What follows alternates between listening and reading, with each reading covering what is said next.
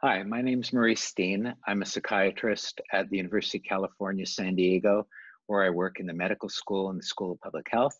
And I'm also a staff psychiatrist at the VA San Diego healthcare system. I'm going to give you this brief introduction to post-traumatic stress disorder on behalf of the Psychiatric Genomics Consortium PTSD work group.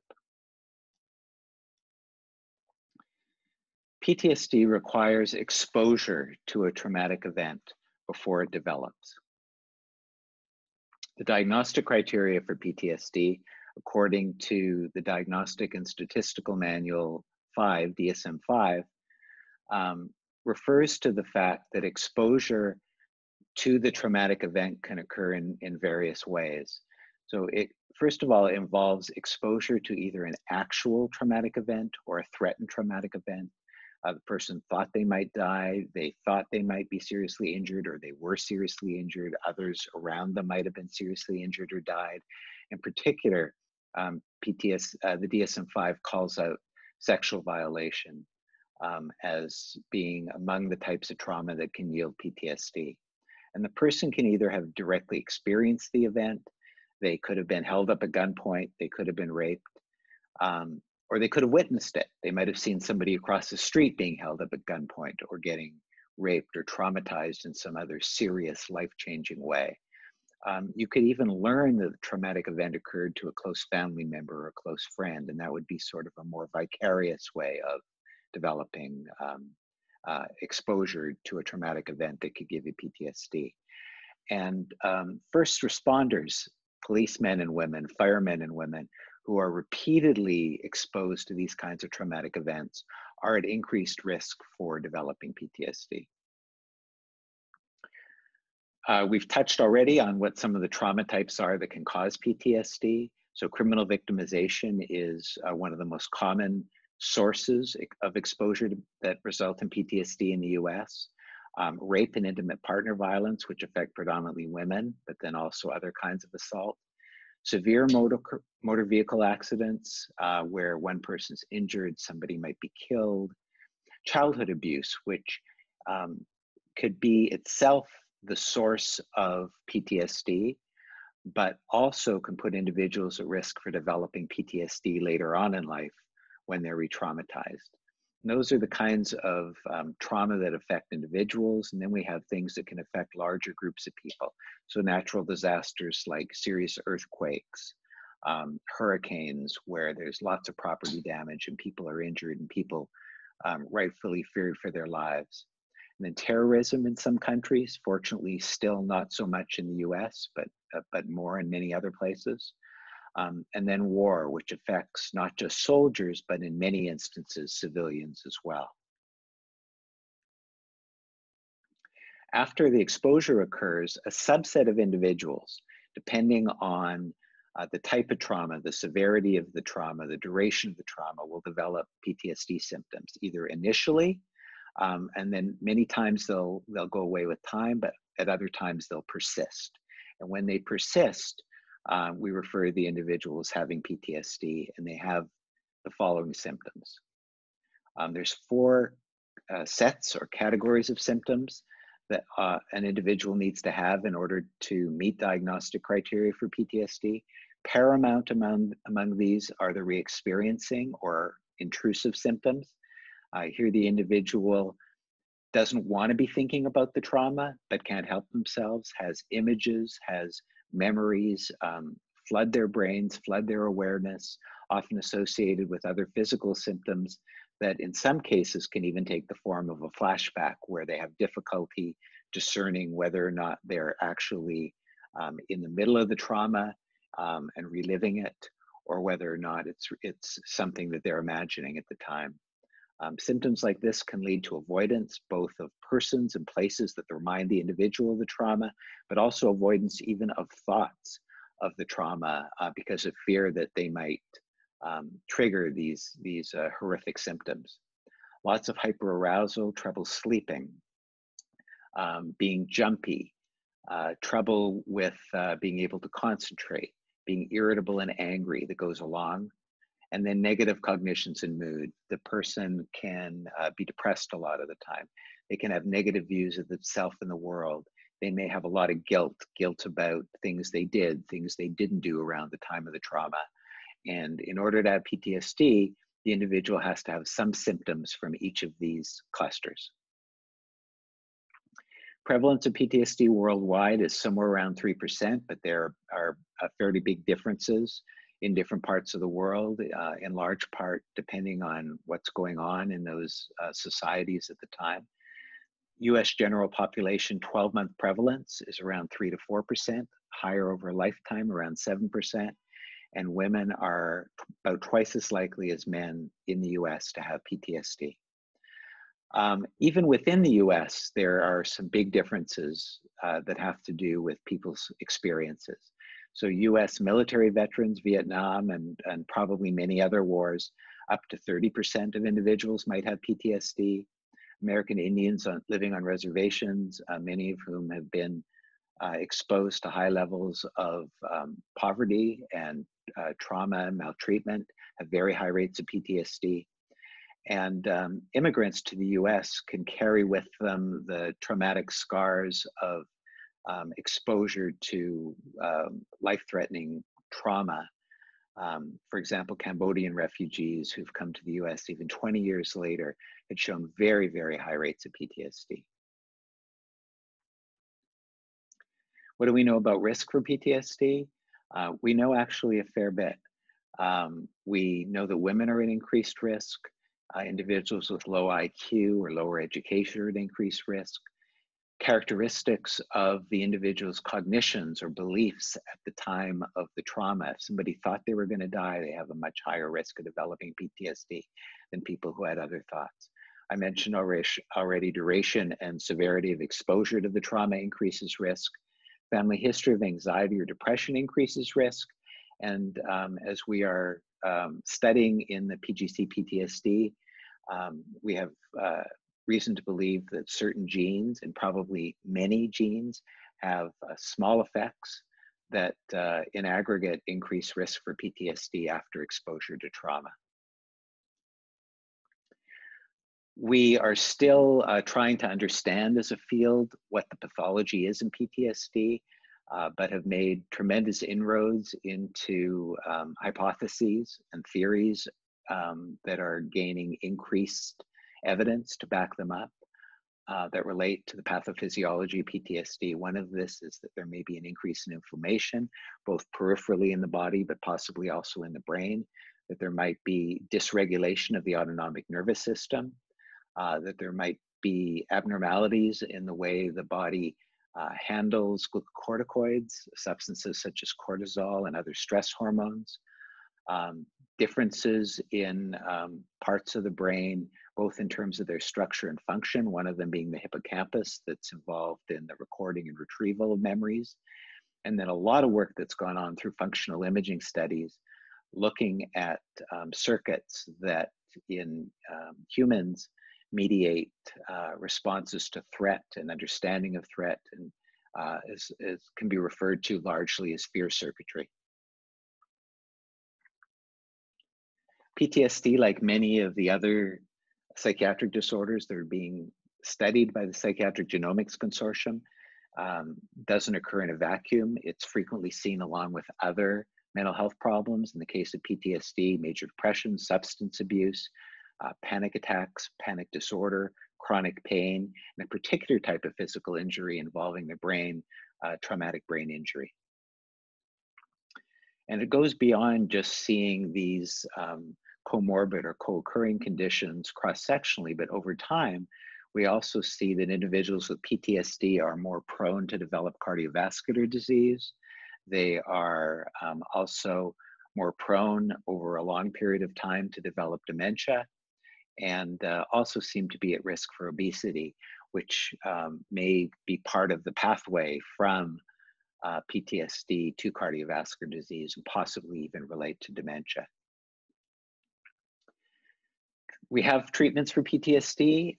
We would like to have better treatments in terms of medication treatments. We have 2 drugs, both selective serotonin reuptake inhibitors, SSRI, sertraline paroxetine, that were approved over 20 years ago. Many other drugs have been studied. Some have proven to be somewhat efficacious, And part of the problem we deal with is that there's probably no one medication that's right for everybody. And one of the things we hope that comes out of the efforts of the PGC PTSD will be to help us better understand subsets of individuals who are more likely to respond to specific treatments. Right now, our best therapies are some of the psychotherapies, the evidence-based psychotherapies. Here's 4 different types of therapy that have been shown to be efficacious. And in particular, prolonged exposure and cognitive processing therapy have been widely rolled out by the United States Veterans Administration, by the VA, and they've trained hundreds, if not thousands, of individuals to deliver these evidence-based treatments. The future of PTSD treatment is rosy. We're at a point where the neurobiology of PTSD is sufficiently well understood, largely because of this increase in understanding of the neuroscience of fear and its application to PTSD, but also because human genetics, such as the work being done by the PGC PTSD and other groups, is yielding additional insights that we hope is going to lead to precision medicine possibilities where we're able to target the right treatment to the right individual with PTSD based on an understanding of their particular pathophysiology. We need new clinical trials in the US and also worldwide.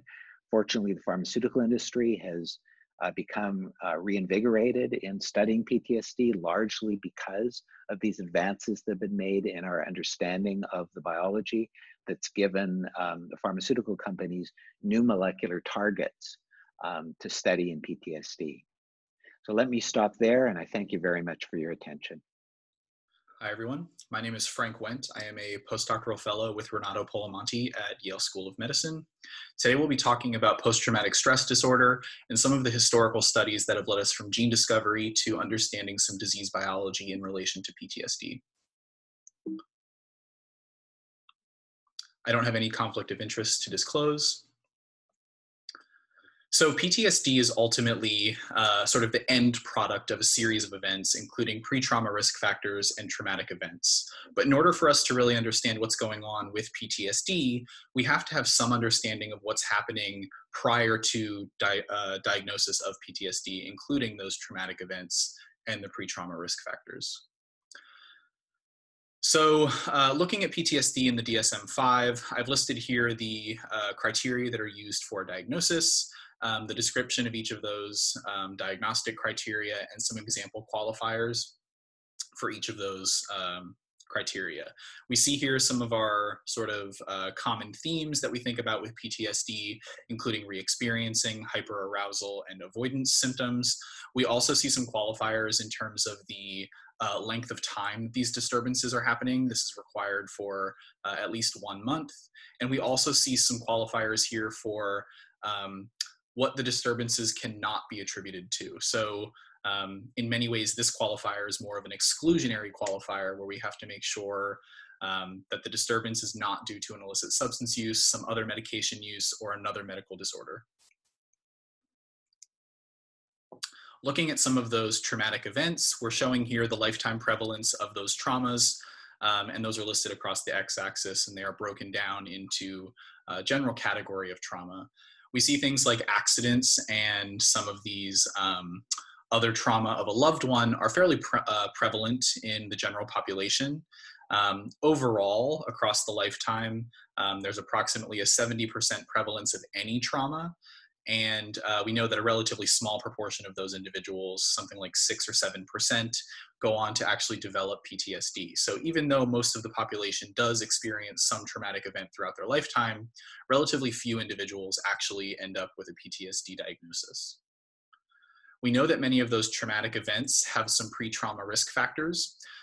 Some of the major ones include gender and sex, age of trauma, education, socioeconomic status, and other psychiatric comorbidities. We do know that probably one of the most prominent of these pre-trauma risk factors is gender. We know that women are 4 times more likely to develop PTSD when compared to men when we account for exposure to a traumatic event. And we also know that many of these traumatic events produce the same PTSD risk in both men and women. including accidents, natural disasters, and sudden death of a loved one. However, things like a sexually assaultive trauma have a much different PTSD incidence between sex, where we see that even though women are more likely to experience sexual trauma, we see that men are more likely to develop PTSD following those sexual traumas. So to summarize here, we have 3 timeframes that we're primarily interested with PTSD. We have a pre-trauma, a peri-trauma, and a post-trauma timeframe. And we'll talk about all of these sort of in concert as we move through the next couple of slides. So we'll be walking through quite a bit of material today and sort of touching on each of these topics individually. I've provided here sort of a one-liner for people who are less familiar with this type of study to sort of acclimate themselves and get prepared for what will be shown on each of the slides. If you're familiar with all of these things, feel free to skip over this and move on to some of the actual meat. If any of these topics are unfamiliar to you, please feel free to reference the one-liner provided here. We'll start with twin studies. On the left side of the screen here, we see a really nice summary of some of the early twin studies showing that as the female percentage in the twin study increases, the PTSD heritability estimate also increases. We'll see this trend kind of following through into our GWAS studies of PTSD as well. On the right side of the screen, we see a twin study that attempted to sort of separate out the additive genetic component, the shared environmental component, and the non-shared environmental component between some of those traumatic events, including, in this case, an assaultive trauma category and a non-assaultive trauma category. We also see that many of these twin studies have identified some comorbid conditions in relation to PTSD. In particular, those sort of highlight some other psychiatric diagnoses. We see insomnia pops up quite readily, and some other sleep-related disturbance phenotypes that pop up quite readily. In candidate gene studies, one of the first of which was looking at DRD2, that's the dopamine receptor D2, comparing the A1 and A2 alleles at DRD2, and there was a significant relationship between the hyperreactivity or hyperarousal PTSD subcluster and DRD2 locus. I've also listed some additional candidate genes on the bottom left side of the screen. You'll notice some of the sort of favorite psychiatric disorder players here, including COMT, which is the catechol-methyltransferase locus. And then we see on the right side of the screen some of the history of those candidate gene studies and where those p-values lie in some of those additional studies. So moving into genome-wide association studies, these are, this slide and the next slide is pretty much just an introduction to GWAS before we get into what the PTSD data look like. Genome-wide association studies are essentially a brute force experiment that is by nature hypothesis generating. And essentially we are looking at the differences in allele frequency for single nucleotide polymorphisms or single base changes in the DNA between 2 groups of individuals. In the case for PTSD, we might be looking at a group of individuals who are diagnosed with PTSD versus a group of individuals who are not diagnosed with PTSD. Because we only have 2 outcomes, this is considered a logistic regression, and this regression model is typically covaried for a number of confounders in these disease association studies, including age, sex, and some principal components of ancestry, essentially the proportion of ancestry assigned to an individual. We also typically covary for a technical artifact. In this case, I've listed batch number here. And the example I'm showing here is a logistic regression with 2 outcomes, although we could also be looking at a continuous or quantitative outcome. And if we're looking at PTSD, this might be something like the total symptom count from the PTSD checklist. I'm showing here a number of different Manhattan plots, which is the visual representation of GWAS results. We see a number of different patterns here, but all of them have the same structure. So on the x-axis, we have all of the human autosomes. Those are all of the non-sex chromosomes in humans. On the y-axis, we see the -log10 p-value for the association between each data point and our phenotype of interest. Each of those data points represents one of those single nucleotide polymorphisms that I discussed on the previous slide. What's important to note here is that depending on how we define our phenotype, we typically will observe a slightly different pattern in our Manhattan plot. So on the left side of the screen, we're looking at a quantitative versus a binary definition of PTSD. On the right side of the screen, we're looking at stratifying our PTSD data by males and females in separate studies. And we'll see that each of those patterns of our Manhattan plots look slightly different depending on how we've defined the phenotype. On this slide, we're showing how that whole pattern of SNPs, or that whole pattern of genetic architecture, overlaps with other phenotypes. On the left side of the screen, we see that PTSD shares genetic risk with anthropometric traits, some behavioral phenotypes, some cognitive phenotypes, and certainly some psychiatric disorder phenotypes. On the right side of the screen, we're not necessarily looking anymore at what PTSD is and is not associated with on a genetic perspective, but now we're looking at how does PTSD compare to some other disorders. So PTSD, for example, is associated with a number of anthropometric phenotypes. But when we look at the major depression category on the far right side of the screen, we see that major depression has some genetic correlates that are not observed when we look at the PTSD category. And those typically align with the anthropometric traits, at least in this figure. So one of the major pitfalls to the current status of genetic studies is that there is this overwhelming representation of European ancestry in our genetic studies. And this means that most of our findings are generally only applicable to other individuals of European ancestry. And as you can imagine, this puts a considerable hindrance on applying any of this information to a clinical practice. So to sort of mitigate that downfall or that pitfall of the field, the PTSD genetic research community has really made a push towards understanding how genetic risk for PTSD exists in individuals of admixed ancestry. And this is done by using a method that essentially paints your chromosomes, and we can see that on the bottom left side of the screen where we have red and blue that indicates a different part of the chromosomes that are of different ancestries. And then we can perform our genome-wide association studies using this information in our model. So next we'll be talking about gene by environment interactions.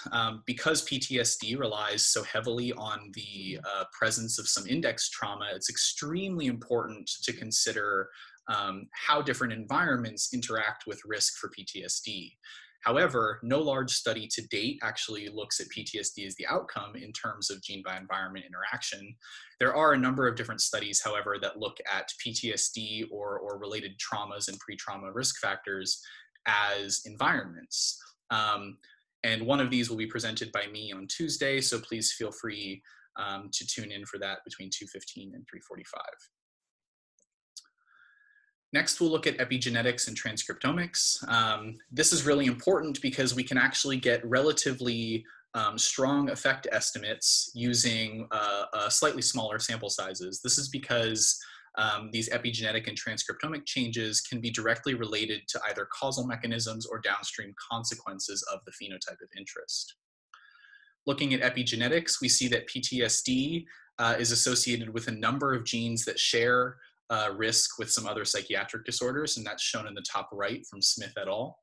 We also see that some of those PTSD subdomains, in this case avoidance symptoms, are positively correlated with accelerated DNA methylation age. In terms of transcriptomics, we have two types of information shown here. On the left side of the screen, we're showing peripheral tissue, in this case it's blood, and on the right side of the screen we're showing some of these gene expression changes using brain tissue.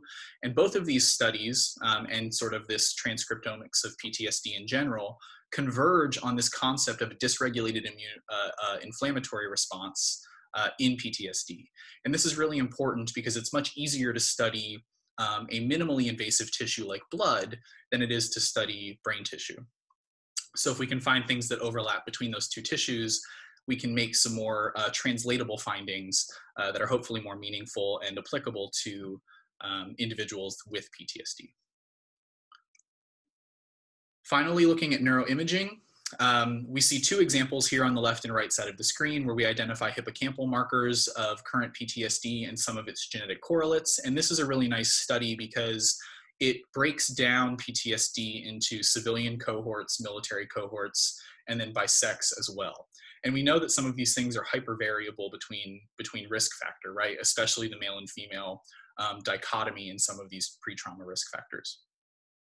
On the right side of the screen, we see an association between the putamen volume and PTSD and anxiety disorders. And this is really nice because we're able to see brain regions that sort of confer risk for not only PTSD, but a number of other correlated phenotypes. So to conclude, molecular studies of PTSD and its symptom clusters reveal an extremely complex architecture that overlaps with psychopathology and neurodevelopmental disorders, as well as some psychiatric phenotypes. But also what we're finding is that there's a number of peripheral disorders and even non-disease phenotypes that overlap with PTSD. We see this quite readily with anthropometric phenotypes. We also know that sex, ancestry, and trauma type specific risks are abundant across all of these molecular investigations. And we know that this induces some level of heterogeneity on top of the diagnostic complexity that exists for PTSD already. Sample sizes are increasingly growing, and this is happening quite rapidly. And this will make our studies much more robust, and in particular, allows us to start stratifying the epigenetic, transcriptomic, and neuroimaging studies to make inferences and conclusions about specific types of changes in those heterogeneous cohorts that make up our PTSD cases. Finally, given the stigma associated with some trauma types, it is imperative that both researchers and clinicians engage with both high-risk communities and general communities to begin reducing stigma and improve PTSD scientific literacy and advocacy. And with that, I will provide thank yous to Karsten and Caroline and Gita for their critical feedback, as well as the PGC and the MVP and the WCPG organizing committee. And the contributors of this work are myself, as well as Renato Polamonti. And thank you all for tuning in. Hello, my name is Adam Maihofer. Today I'm presenting an update on the analysis of the PGC PTSD group. Our last analysis was of our FREEZE-2 data. This included approximately 200,000 subjects. It identified multiple genome-wide significant loci. Moreover, a polygenic risk score generated from this data was highly significantly predictive of PTSD in an outside sample. PTSD is frequently assessed as a quantitative symptom. In about 90% of our sample, we have PTSD measured as a quantitative trait. In addition, we also have measurements of self-reported trauma exposure. This is important because there's potential gain in power by utilizing a quantitative score as opposed to a case control criteria. In particular, as the figures show, we see these effects most greatly in population studies. Our GWAS of quantitative symptom scores identified 5 genome-wide significant loci. 2 of these had direct replication in MVP. 2 others had at least nominal evidence of replication. We performed a GWAS of self-reported trauma exposure in the UK Biobank sample that included approximately 130,000 subjects. Trauma exposure was a measure of 8 different trauma types. We found that it was heritable. SNP-based heritability was approximately 7%, so comparable to PTSD. And there was a significant genetic correlation with PTSD. The RG was 0.6. And so we performed an analysis of PTSD and trauma using MTAG. In doing this analysis, we identified 8 genome-wide significant loci. 4 of these were identified in the initial GWAS of PTSD, and there were an additional 4 of which 2 replicated in MVP. One of them, an intergenocate on chromosome 2, in fact replicated at genome-wide significance in MVP. And so I'm going to present the results of our FREEZE 2.5 GWAS. This includes what I've just shown, as well as the MVP re-experiencing symptoms GWAS. In total, we have about 330,000 subjects. Our upcoming FREEZE-3, we anticipate about 500,000 individuals. That will incorporate EHR data, additional genotypes, summary data provided to us from other sites, an increase in samples from MVP, as well as non-European ancestry subjects.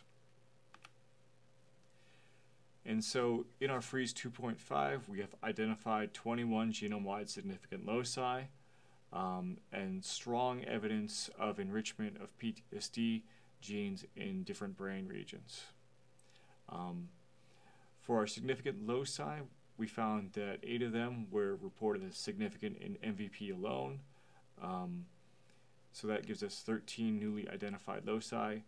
Some of them, while new to PTSD, have been previously implicated in psychiatric disorders. So compared to case-controlled diagnosis from PTSD, incorporating symptom scores resulted in an increase in power. Moreover, multivariate analysis that incorporated trauma exposure de facto resulted in an increase in the sample size, or the effective sample size. We plan to continue with this strategy for our upcoming Freeze 3, which we hope to have completed in spring of next year. So I'd like to thank you for attending this talk, and I'd like to take a second to acknowledge our many contributors. Thank you.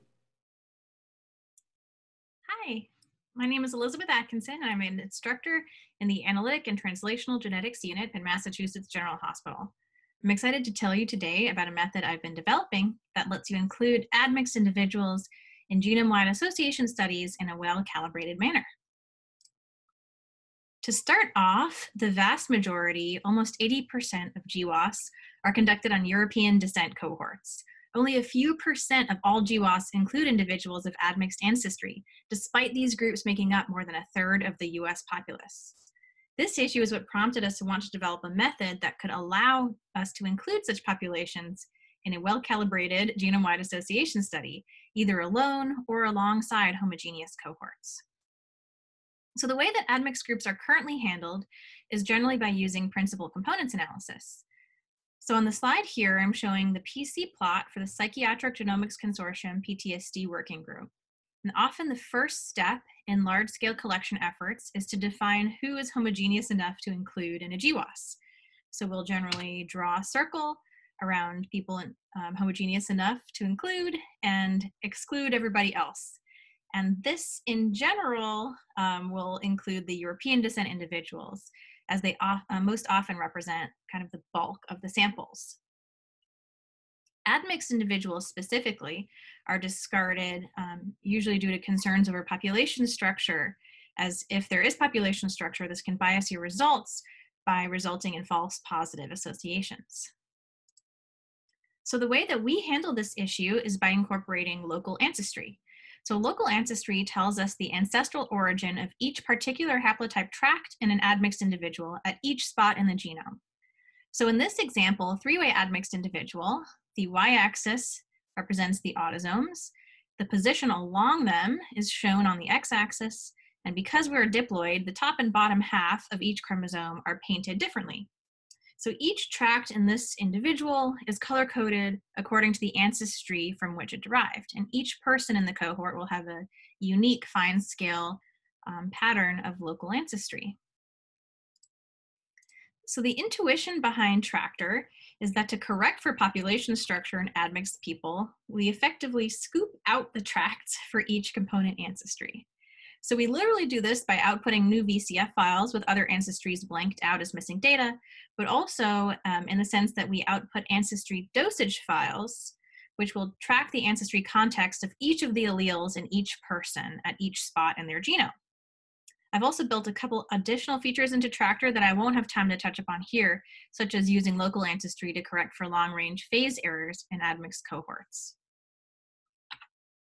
So the statistical model that we've built into Tractor tests each SNP for an association with the phenotype by splitting up the ancestry context of the minor alleles. So in the two-way admixed example, we include terms for how many copies of the index ancestry there are for this person at this spot in the genome, as well as how many minor alleles are falling on the first ancestry backbone and the second ancestry backbone. So this is what corrects for the fine-scale population structure. If there are differing allele frequencies for the ancestries at that position, they won't be confounded as we'll have deconvolved them. This model can also scale to an arbitrary number of ancestries and allows for the ready inclusion of all of your necessary covariates.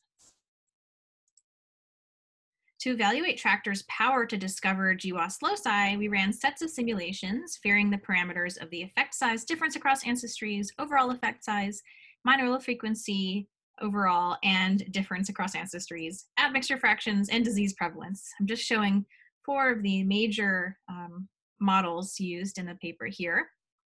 In all of the different panels, the dashed line is our Tractor model, and the solid line is our standard GWAS model, both involving 10 principal components. You'll notice that the Tractor model often has boosted GWAS power, meaning we would have the power to find loci that would have been missed in this admixed cohort using standard GWAS procedures. This power boost is the most dramatic when there's a large effect size difference across ancestries, as shown in panel D. This is the case when there's an effect only in one ancestry on the European tracts in this 2-way admixed African-European cohort. Notably, when referring to effect size, I mean both to the case of when there's a difference in the true causal effect across ancestries, as well as when there's a marginal effect difference across ancestries. So this perceived marginal effect size of a tag SNP might be different across the groups depending on the minor allele frequencies and the LD pattern that's resulted from that population's demographic history. So this means we should expect to get gains in GWAS power at a large number of variable positions across the genome. Additionally, in cases when we would not expect any value from incorporating local ancestry, that is, when everything is identical across ancestries, we do take a small hit in power from the inclusion of an additional term in our model, but this hit is not too substantial. Finally, the last thing we wanted to confirm in our simulations was that Tractor not only added power to GWAS to discover real loci, but also was able to produce accurate ancestry-specific effect sizes. And indeed, for every genetic model we tested, it produced highly accurate ancestry-specific effect sizes. So to close up, I'll remind you of the primary deliverables of Tractor. First, I've developed a readily implementable analytic framework that allows for the well-calibrated inclusion of admixed people in large-scale collections. So you no longer need to toss out all your admixed folks. You can include them either in a well-calibrated GWAS in your admixed cohort alone, or in a large-scale study with your homogeneous collections. We've also added an optional step to recover long-range tracts that are disrupted by phasing errors.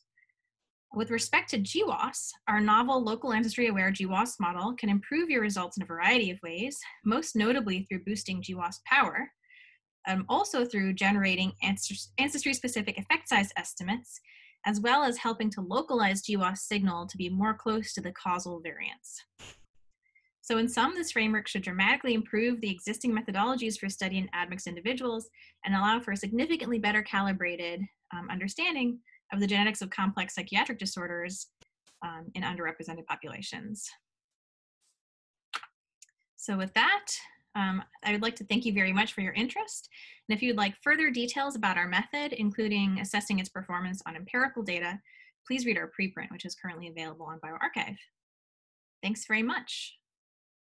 Hello, I'm Raj Morey. I'll be talking about the genetic basis of race. Race is a social construct. I'll also cover geographic populations and ancestry as they relate to genetics, and racial groups as they relate to genetics, human migrations, and the fallacy of race genetics. There's several racial categorizations used. The most common African, European, Asian, Oceanian, and Native American used by 23andMe. US Census uses its own, which has changed over time. Race features are basically just surface traits, skin color, eye color, etc. These are influenced by climate and other environmental factors. All surface traits are these apparent, visually apparent phenotypes with minute genetic differences, and for the most part, these traits vary continuously by geography. As you can see, skin color changing over geography, and this corresponds very closely to the amount of UV exposure. There's many historical categorizations of race sometimes have been used also to just attribute to behaviors and to create a social hierarchy, and sometimes have used science to defend them. Here you see in Myanmar, for example, 8 different races, and each country has a different construct. These are based on social forces, but scientifically or genetically, we want to look at clines or ancestry. As you can see, the different populations in Asia. It's also important to look at migration. So the first modern humans left Africa 70,000 years ago, preceded by Neanderthals and Denisovans, but we'll focus on the modern humans. These recent people migrating were from present-day Tanzania. You can see the Hadza man here. Genetics can be used to trace this kind of migration out of Africa from 200,000 years ago, going into other parts of Africa, 100,000 years ago in the Arabian Peninsula, 70,000 years ago to India. Skin color is an important attribute used to describe race, the social construct of race. It's one mutation that's different between Europeans and Africans. Out of 20,000 base pairs, there's a G in Africans and an A in Europeans. This showed up about 8,000 years ago. And it's interesting that these cave paintings from France were then painted by brown people rather than white people. The deepest genetic splits in human family are not between races like whites or blacks. The deepest divides are actually between different populations in Africa, like Hausan in Western Cape, and Turkana in Kenya, and the Pygmies in Southern Africa. These groups spent thousands, tens of thousands of years even before leaving Africa, before Africans left, which was about 300,000 years ago was when modern humans evolved, and they spent the first 230,000 years in Africa.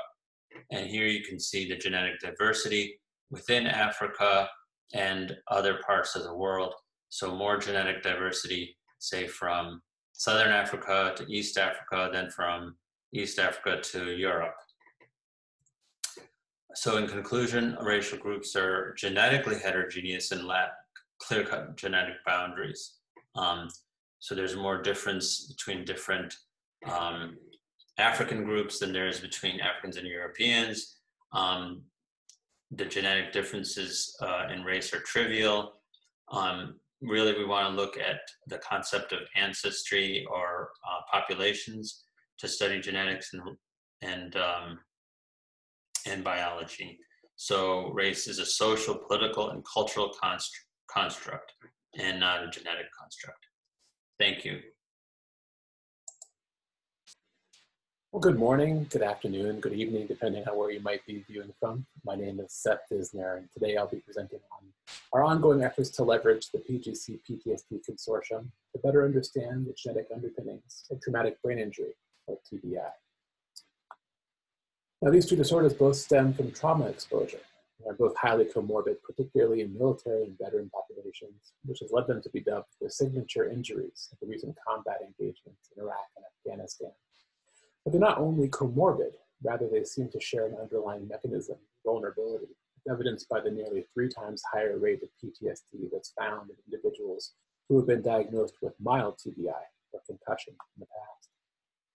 Part of that close association may be linked to the convergent symptoms that are seen in PTSD and post-concussion syndrome, or PCS for short, which is a disorder that applies to the so-called miserable minority group who experience mild TBI symptoms for longer than the expected 3-month time frame. And many of these persistent symptoms, as you can see in the figure here, overlap prominently with PTSD. Now, although the trauma-related disorders are closely linked, the amount known about their genetic associations is actually quite different. And for PTSD, as you likely know, if only based on recent talks, the PGC PTSD last year released the largest to-date PTSD GWAS results using over 205,000 individuals to identify 6 novel risk loci. But for mild TBI, the genetic research is not nearly as far along. Although the literature is expanding, the vast majority of work so far remains focused on candidate genes, such as the ApoE promoter polymorphism and the BDNF MET-MET genotype, which have each been linked to TBI incidence in a systematic review.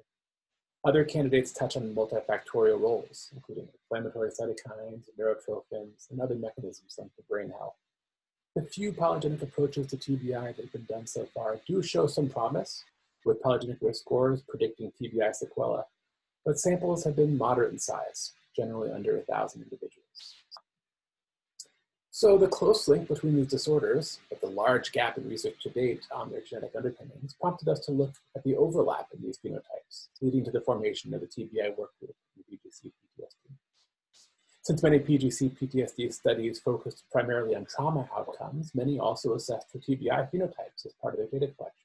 And as you can see here, the cohorts involved in the work group together have assessed for TBI in over 34,000 individuals and counting, with the majority reflecting active duty or veteran samples. Harmonization is currently underway to account for the variability in TBI assessment measures, which is ample, but we're seeking new samples and collaborations as we approach our first data freeze in the coming months. Once the freeze is complete, we aim to execute several primary analyses, including what would be the largest to date GWAS of TBI and TBI-related outcomes. We can also power a large-scale set of PRS analyses designed to identify shared heritability of PTSD or related phenotypes. And we can also derive multiple TBI-related phenotypes, such as, for example, the number of TBI injuries, the duration of TBI symptoms like loss of consciousness, the type of injury, whether it was blast or impact or related to that, which would allow us to hone in on which phenotypes may have the most robust link to PTSD. In the future, we also plan on disseminating the TBI phenotype to the PGC PTSD consortium more broadly for use in a variety of domains, including potentially as a covariate in PTSD analyses or as an environmental proxy for G/E analyses predicting PTSD. And we also plan on making the TBI variable phenotype broadly available for other work groups, such as the neuroimaging group, physical health group, epigenetics group, for example, to advance our understanding of the close link between PTSD and TBI using those other mechanisms as well. So with all that said, I want to thank you for your time, and of course, thank you for the many collaborators who contributed to this effort. It's very much ongoing. If you have any questions, or if you're interested in potentially getting involved, contributing information about your studies, your data, or secondary data analyses, please feel free to get in touch with me here at this email, disneo14@umn.edu as the best address, and I appreciate your time. Thank you very much. Greetings, I'm Adam Maihofer on behalf of the PGC PTSD. Today I'm going to give an update on rare copy number variation as it pertains to post-traumatic stress disorder. Post-traumatic stress disorder is, of course, a condition that develops as a consequence of traumatic stress. Its symptoms involve intrusive memories, avoidant behaviors, negative changes in thinking, and hyperarousal. It has numerous other comorbidities. Copy number variation is where numbers of copies of a gene region vary from one individual to the next. They can be inherited or developed within individuals. They can include duplications or deletions. The figure on the right actually shows duplications. They're well documented to be associated with autism and schizophrenia, and with growing evidence of association with other psychiatric disorders. CNV data are called using array technology, typically using raw intensity values. These values are available for most studies within the PGC PTSD, and they are called using hidden Markov models for programs such as PennCNV and iPattern. We followed the PGC CNV pipeline to call CNV in these samples with just a couple of deviations. And we focused our analysis on subjects of European ancestry who passed GWAS QC otherwise and were unrelated. This gave us a sample of 150,000 subjects with PTSD phenotyping and CNV data. We filtered CNVs down to CNVs that were greater than 20 kilobases in length and were present in less than 1% of the population. We analyzed every batch of genotype data separately, and we combined them using inverse variance weighted meta-analysis. Our model was simple. It was PTSD symptoms as predicted by CNV, 5 principal components, and the quality metrics generated by the CNV programs to adjust for potential confounding.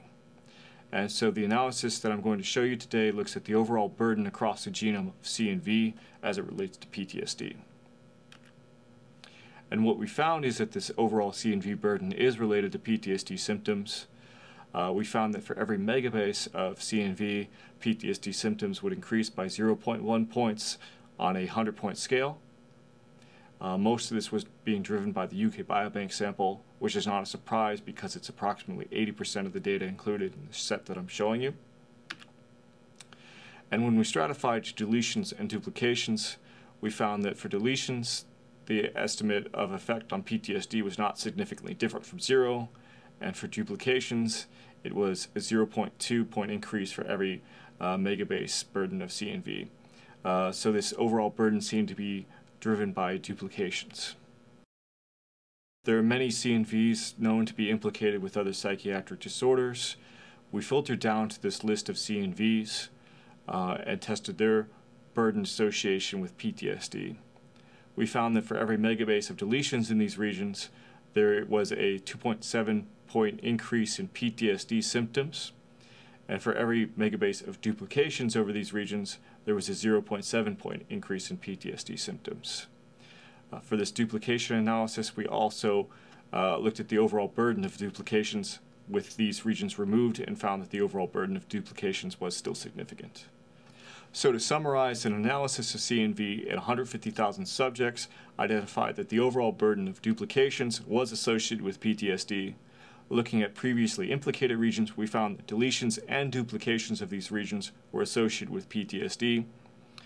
And in the future, we're going to examine CNV at higher levels of resolution, including gene pathways, genes, and specific breakpoints on genes. We're going to incorporate data from other ancestries and add more data in general. We hope to identify novel CNV associated with PTSD. And so I'd like to thank you for listening today. Goodbye. Hi, my name is Raj Morey. I'll be talking about the genetic architecture of structural covariance networks. Structural covariance networks have received a great deal of attention in recent years. They show essentially the interregional relationships between brain regions, typically cortical thickness and surface area. You can get them by thresholding the correlation matrix, and they've been studied in a wide range of disorders. We don't know the exact significance of them. They seem to resemble intrinsic functional connectivity as well as white matter connectivity. They do undergo change during neurodevelopment and maturation, and we actually know very little about the genetic forces that model structural covariance networks. Most of these, in fact, all of these are done based on twin-based heritability, which is very different than SNP-based heritability. The latter always tends to underestimate the heritability because it has a low power in detecting rare variants and doesn't model the complex ways in which variants interact. And we also know cortical thickness surface area are very complex, very polygenic phenotypes. And so we use the Enigma 3 data set with about 50,000 samples to look at the coupling between genetic correlation and phenotypic correlation, to look at how this coupling varies in different networks of the brain and how it is modulated by Euclidean distance. So in terms of definitions, genetic correlation is the proportion of variance that two traits are due to genetic causes. 0 means they're independent traits. 1 means that they are completely identical traits. And phenotypic correlation, similarly, two traits have high genetic correlation when they move up and down together. And so we map the genetic and phenotypic correlation. We see that here on the left for cortical thickness and on the right for surface area. And when we look at the relationship, the coupling between phenotypic and genotypic, you see on the left for cortical thickness that there's regions like the orbitofrontal and superior parietal that are highly coupled. And then for surface area, many more regions, including inferior parietal and superior temporal sulcus and so forth. Then we looked at whether Euclidean distance has a role, and we see that genotypic coupling it is correlated to cortical thickness. Phenotypic is also related to cortical thickness. And we can also look at surface area, which is on the right-hand side. Both of them have a linear and a nonlinear component. And so we looked at the relationship, including the Euclidean distance in the regression model, and we see much stronger coupling there in this for cortical thickness with regions in the inferior frontal and superior parietal, and the surface area looks actually very similar to what we had before. And these are the findings here on the left, looking at the phenotypic-genotypic coupling. But here then on the right-hand side, right-hand half, we regressed out distance and distance squared, and we can actually see that this makes quite a bit of difference. But with surface area, we still see fairly strong coupling. These are the red blobs, inferior parietal and the lateral occipital gyrus. And so this is very interesting, we think, and thank you for listening to this presentation. Hi, this is Clement from the Center for Addiction and Mental Health at the University of Toronto in Canada.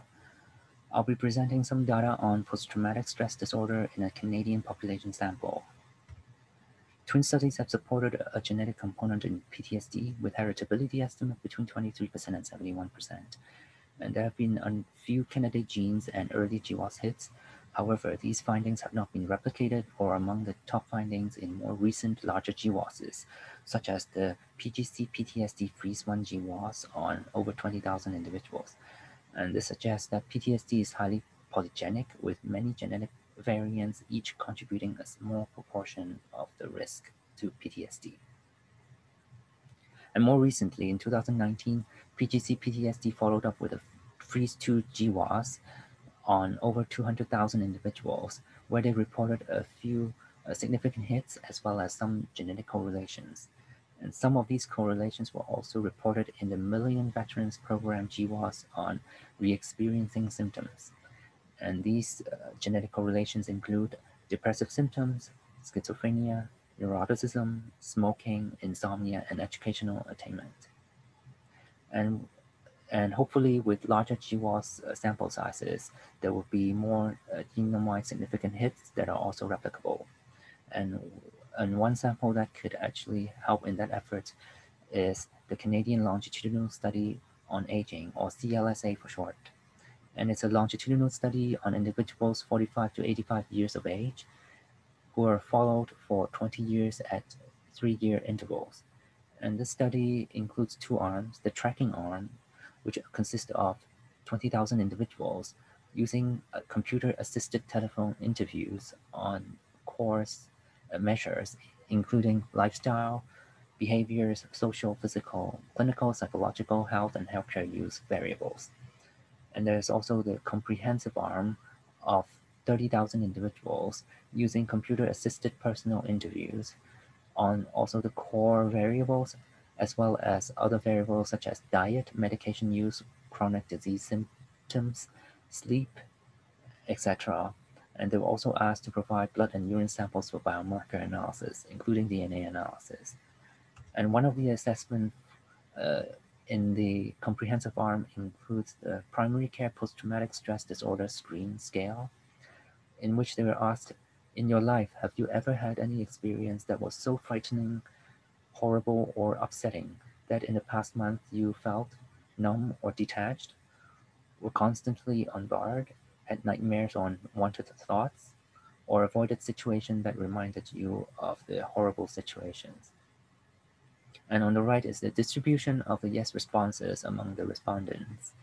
As shown, the nightmares and unwanted thoughts seem to be more highly represented among the 4 items. The assessment also includes veteran status, and in which around 10% of the sample reported being veterans. And veteran status, we found, was not significantly associated with the positive PTSD screen in our preliminary analysis. And earlier we mentioned DNA analysis. So 19,669 individuals were genotyped on the Affymetrix axiom array. And as shown on the population structure plot on the right, most of the individuals are considered European ancestry, as shown in this graph. And we performed a preliminary PTSD GWAS in the CLSA, and including the first 4 principal components as covariates. And we did not find genome-wide significant hits in the sample as expected based on the sample size of 16,494. But we'll be following up with extracting the whole genome imputation data and also adding covariates such as age and sex. And we'll also look into genes, pathways, and polygenic risk scores, and also looking at related phenotypes as well. And here are the acknowledgements: the Tannenbaum Center for Pharmacogenetics and the co-investigators, and the specialized computing cluster at ChemH, as well as the CLSA investigators and funding sources. Thank you very much for your attention. Hello everyone, I am Antonella de Lillo and I am a research affiliate at Polimanti Lab, Division of Human Genetics, Department of Psychiatry, Yale University School of Medicine. Today I will speak about phenome-wide association studies. So, as you can see in this figure, PHIVOS may be considered one alternative and/or complementary approach to genome-wide association studies with a reverse perspective, whereas a GWAS uses a phenotype-to-genotype approach beginning with a specific phenotype that is associated with genetic variants across the human genome. A PHIVOS uses a genotype-to-phenotype approach to test for association over a wide range of human phenotypic traits, or the phenome. An example of application of PHIVOS in post-traumatic stress disorder is showed by Stein et al. And Koller that to identify putative cross-phenotype association tested loci associated with a total index of recent PTSD symptom severity in more than 200,000 million veteran program participants, with respect to more than 300,000 traits derived from the VA electronic health records. After applying a phenome-wide multiple testing correction, they identify a pleiotropic effect for 4 significant variants associated with anxiety, phobic and dissociative disorders, mood and tobacco use disorders, hypothyroidism and kidney stones, and finally chronic airway obstruction, respectively. In addition to MVP data sources, as you can see in this slide, we can use a wide range of database to perform PHIVOS, like 23andMe, FinGen Project, MVP, Allovaz, UK Biobank, TopMed, and the eMERGE network. For example, UK Biobank enrolled more than 500,000 participants collecting information about, for example, sociodemographic and lifestyle factors, brain and earth imaging, electronic health records data, and etc.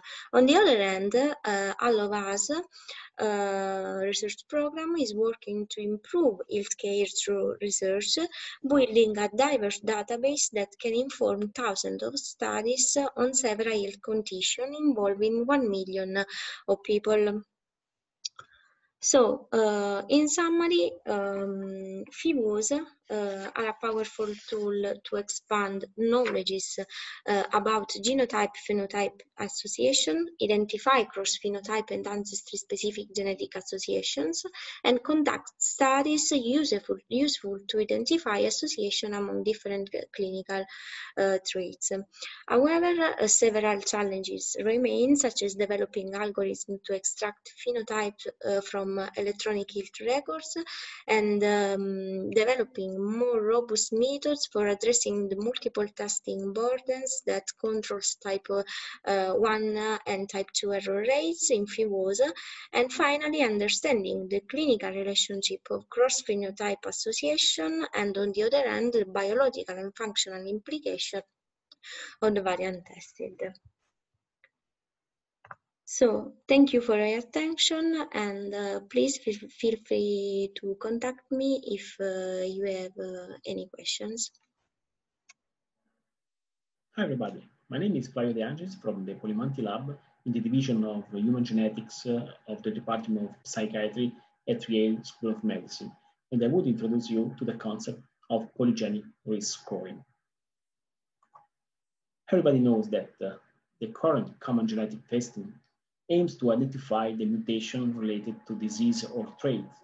However, if it could be potentially easy for monogenic traits, we know that the common phenotypic ones and disease tend to be extremely polygenic, and the phenotypic display depends on several scattering mutations across the genome. Today, the genomic technologies allow us to obtain sequencing data for whole genome, boosting the capability to compare the genomes of people with or without a trait, even lacking the knowledge of specific gene target. The polygenic risk score is founded upon this information and tells us how the collection of variants found for people can impact the risk for the onset of a certain trait. In other words, we can define a PRS as a single value estimating the individual genetic liability to a phenotype. And this score is computed as the sum of the genome-wide effect size for the variants that are derived from GWAS data. Accordingly, PRS analysis is characterized by two key input datasets. The first one is a GWAS, from which we can obtain the summary statistics providing the effect size and the p-value for each genetic variant. The second element is the target dataset, providing individual genotype and phenotype data. Both the datasets requires a quality control step that could be related, among others, to the checking of SNP heritability in the GWAS, to the accounting for relatedness and subtle population structure in the target dataset. So following the QC step, we can proceed in generating the PRS. Several methods could be leveraged for this, accounting for linkage disequilibrium-based clumping rather than the inclusion of all the SNPs, using a different shrinking method, and calculating the PRS at multiple p-values threshold. Furthermore, the PRS obtained could be used to evaluate the shared genetic liability between traits. And finally, the PRS obtained could be leveraged for testing in data that other than the base or target sets. Thus, if PRS is calculated for multiple individuals, their score will follow a normal distribution, and some people will fall in the middle, while others will be at the edge of this distribution, suggesting their low or high risk to develop the trait. This approach has been used by the PGC PTSD group in 2019 for assessing the predictive values of PRS for PTSD, using UK Biobank as training sample. The analysis showed a highly significant increase in the odds to develop PTSD across the PRS quantiles in European sample, excluding UKB, as you can follow as PGC 1.5 in the left panel. The analysis within UK Biobank shows even stronger PRS predictability with the highest odds ratio for UKB men with a PRS trained on UKB women. And moreover, the PRS generated through the European sample, including UKB, and you can refer to PGC2 in the right panel, was tested in the external Million Veteran Program replication cohort using experiencing symptoms as target for the prediction, showing a highly significant increase per PRS quantile. Finally, I will spend a few words for a novel approach we are implementing that relates to the application of PRS in ancient genomic landscape to investigate the traumatic stress genetic liability. Indeed, the bioarchaeological data recovered through the analysis of a human skeleton could act as a time capsule for identifying stressful life experience. So, leveraging this data in the context of the polygenic inheritance, we plan to investigate the molecular mechanism involved in the sensitivity to traumatic stress in ancient population, highlighting a novel aspect for their evaluation and contributing to the knowledge of human relationship with stress factors. Thank you for your attention. Hello everyone, I'm Dora Koller from Renato Polimanti's lab, one of the Division of Human Genetics at the Department of Psychiatry of Yale University School of Medicine. And today I'm going to talk about the fundamentals of clinical trial design. So first I'm going to start with a new overview of clinical trial process. So first of all, we start with preclinical studies, which are conducted in the laboratory. They last for several years, sometimes even 10 years. And we do it in cells and then later in animals. Then after the drug is approved for human testing, we start with the phase 1 clinical trials where we test the safety, the pharmacokinetics and the pharmacodynamics of the drug.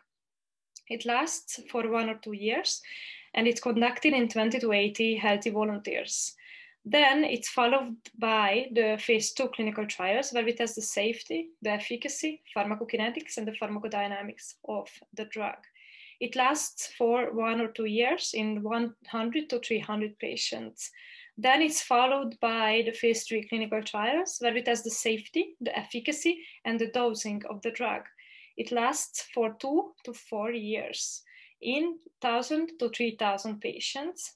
Then after the FDA review and approval, we still don't finish the clinical trial process.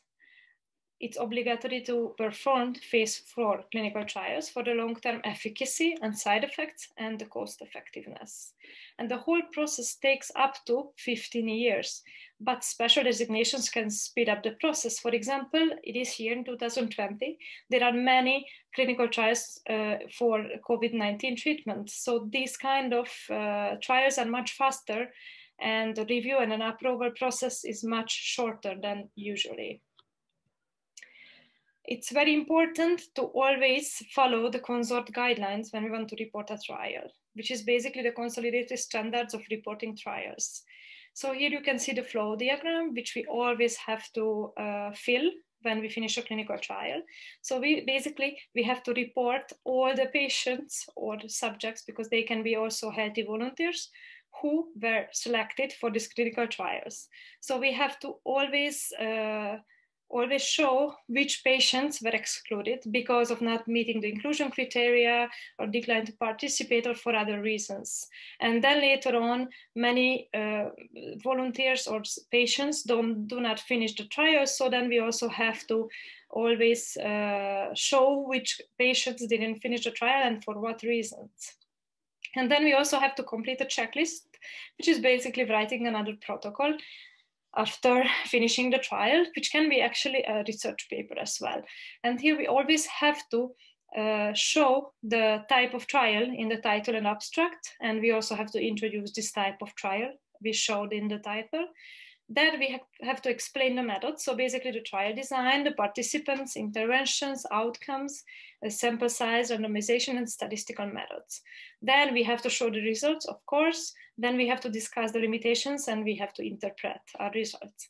And then we also have to register the trial. It's also very important to register it in a clinical trial registration site. Then we have to also send the protocol, the original protocol we used before studying the trial, and then the funding. So clinical trials are changing nowadays in the era of personalized medicine. So basically, what traditional medicine states that the same treatment should be administered for a specific disease. So each individual who have that disease. But precision medicine changed these kind of ideas. So now the goal is to have different groups of patients, and each group should receive some treatment in some dosing, and the other group should receive another treatment or a different dosing based on some biomarkers, for example, specific for these individuals in the group, which biomarkers can be genetic polymorphisms, for example. Clinical trials in psychiatry are very difficult. Anyways, clinical trials are very difficult to perform, then to finish, then to report, but in psychiatry it's even worse. First of all, because of the overlap between psychiatric disorders. So basically, many times the symptoms are very similar and the same drugs are used for different kind of diseases, what you can see here in this figure as well.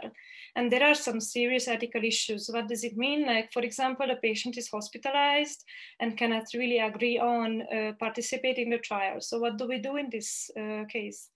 Then usually the psychiatric diseases are on a spectrum. So the treatment might be only effective for some of the patients, but not all of them, which I mentioned before. Also, it's really difficult to decide what should be the control group. Should it be placebo? Usually the best solution is to compare two different psychiatric drugs. Then there are problems with continued engagement and follow-up process because many patients do not finish the trial. And then it is also difficult to introduce the results to the clinical practice. So the goal here is personalized medicine again. So each individual should receive an individual treatment. I also wanted to talk a little bit about PTSD. Which are the current treatment options. So basically the drugs which are used for PTSD are mostly antidepressants. So they are not actually available specifically for PTSD. They are for depression. So there is no drug available for PTSD for now. There are some ongoing trials with different drugs, but these drugs are also repurposed drugs. So they were actually they are used already in other diseases. So it's very important now to actually find a drug which is specific for PTSD, because actually antidepressants sometimes work, but they are less helpful than other type of treatment options. Thank you for listening to me, and please, if you have some questions, you can ask me after this presentation or whenever you want. Thank you.